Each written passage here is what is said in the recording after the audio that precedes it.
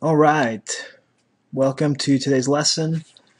Today we've looked at single offsets, kind of simple pipe offsets in our last lesson. Would have been lesson 2. So now we move to the setup for kind of our lesson 3 material.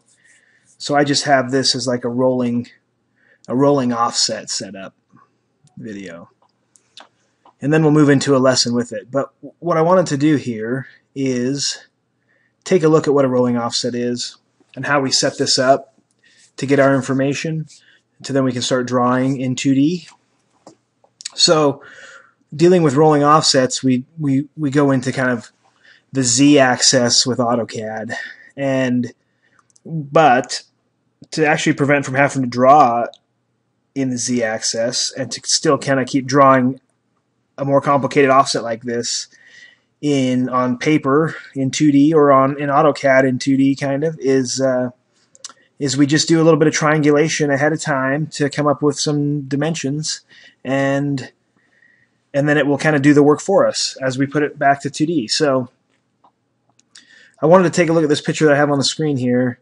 I think this shows really well where I'm going with this is, and this is really common in pipe runs, that they don't just stay on one plane, that they actually sometimes have a compound plane, so that we have to account for that.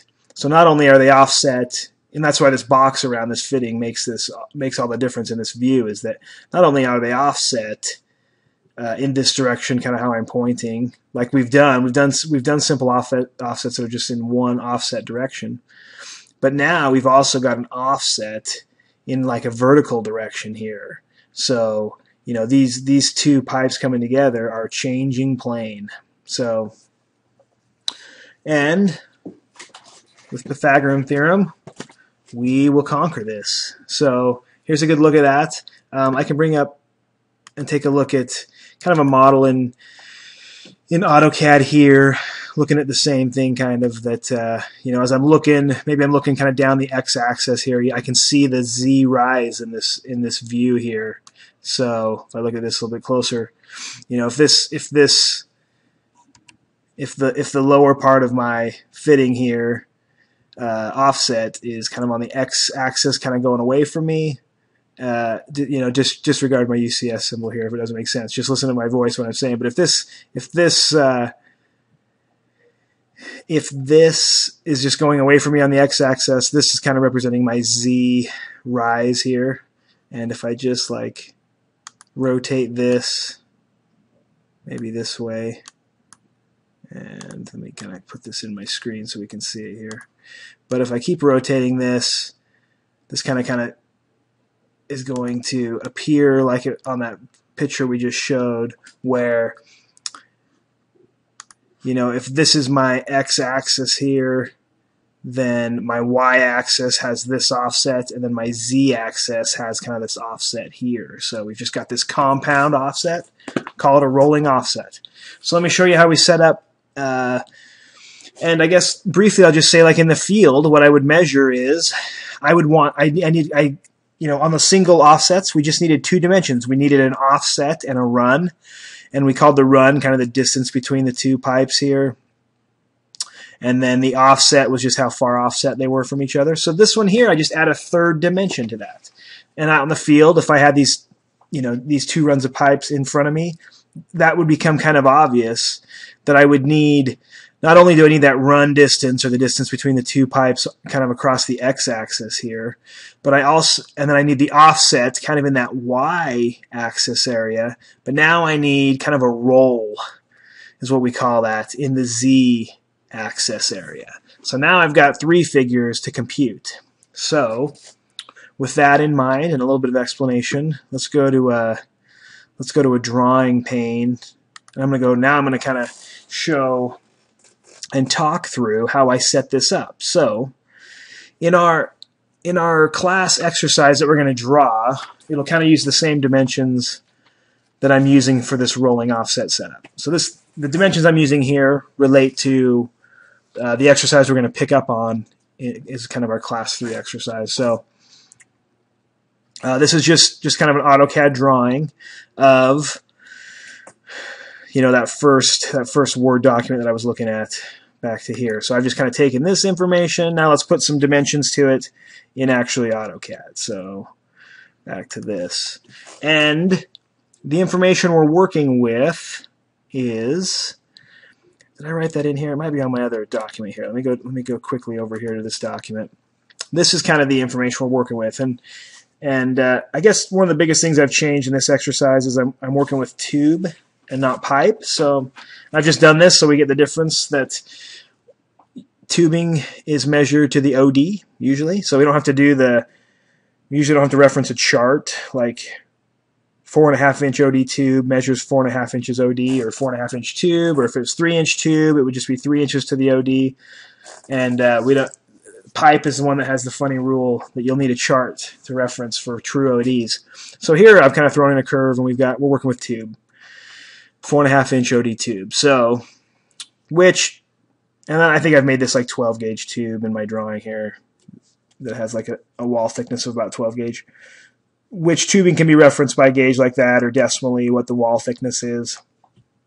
Similar to square tubing, can decimally have a wall thickness so this one, I think when I drew this, it was like maybe a 12 gauge wall thickness here, a 0.109 or so, 109 thousandths wall thickness on this. That's not really required to actually draw how we're going to draw this. Mostly it's that OD dimension again to lock in this drawing. So tubing diameter 4.5 inch. That's going to be, I'm going to be able to take that dimension right to AutoCAD and use that figure. We've got a run of 4.25 inches, and that's kind of the distance between the two pipe here. And we've got a vertical offset of 3 inches, so that's kind of in that Z direction. And the roll is kind of back in that Y direction. It's 3.5 inches. So now let me go with those dimensions in mind, and I've got notes and stuff and sheets to reference this. Because in my AutoCAD, I don't think I have those. I think I do have those written. Yeah, so let's bring these up now. So with those dimensions, I was able to kind of lay out this box. So, you know, this is my center line of pipe coming into the bottom of my box. Then it travels up and catches the other pipe, center line of pipe here. So what I've done is I've kind of input those figures. The run is 4.25 inches, kind of the distance in between. That's kind of like the center line of our miter when we're doing a mitered pipe. That run distance 4.25. I've got that. I've used that information to put in my vertical offset of 3 inches. That's how, you know, from center line of pipe, that's how far apart they are, kind of in that Z direction. And then that roll kind of back in that Y direction is at 3.5 inches. They're offset this way. So these are my two offset distances, 3.5 and 3. So with that information, you can kind of see in this drawing, I've kind of drawn this green triangle here, and then I've got this blue triangle here. So, and these two communicate to get me my true travel distance between the two pipe here. So I can't just go straight to this dimension because I don't have it. If I look at this, this triangle as I highlight it, it does have the true length of run, 4.25 inches. But in this view, I kind of have this combination of kind of an a YZ shift in plane here, and I wasn't given that information. That's kind of in a YZ direction here. So using my right triangle, I can't necessarily solve for that right off the bat. But what I can do is then back analyze what my other two given information is, a 3-inch vertical offset and a 3.5-inch roll. Now these two do share a 90-degree corner together, which allows me to use Pythagorean theorem here in this green triangle. So if I like ghost in this box, it kind of locks in the height of this box that I've drawn. And that's that vertical height of 3, and then it gives me this, how far off from center line these two pipes are, of 3.5 inches. So with those two, I can just snap in this line and get, this is what I've kind of designated as a hypotenuse number 1.